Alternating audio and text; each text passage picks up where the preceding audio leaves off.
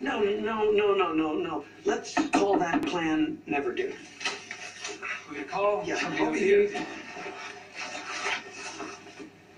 What did she take? About 15 ingredients. She wasn't supposed to drink it. Oh, hello. Hi. Angeline, right? Mr. Monk. Small world. I didn't know you were a paramedic. Oh, I didn't mention that? No, you didn't.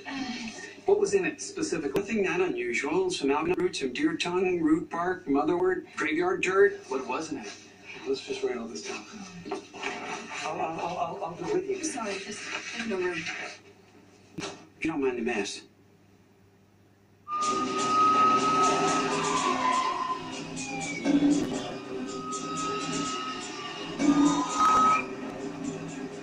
You allergic to any medication? No. I said it was ready. I never said to drink it. I said voodoo. It's voodoo. What is all this stuff? It's gonna get us killed. Look at what charms. It's a small world. Excuse me? The paramedic, I met her before. She was a Robert Boyd's niece. Wait. And before that, victim number 2. She was a paramedic on the golf course. Oh, there's got to be a good explanation. I know Angeline, and she's a good person. Oh, you know her? I mean, I've seen her around. She's a customer. She's a customer? Has she ever bought any of those dolls? Sure, 5, maybe 6. That's it? That's the guy. Who's the guy? The paramedic. Angeline, she's the connection. Her uncle was loaded. He was the real target. The other dolls were just distractions.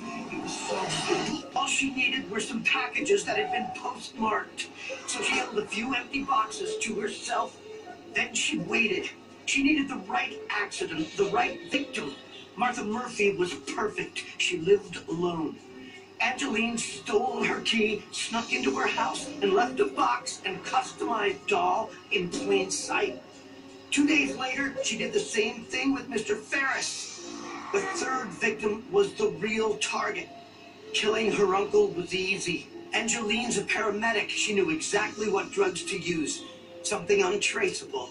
Something that would look like... She put some good luck charms around his house to make him look superstitious. And the stage was set.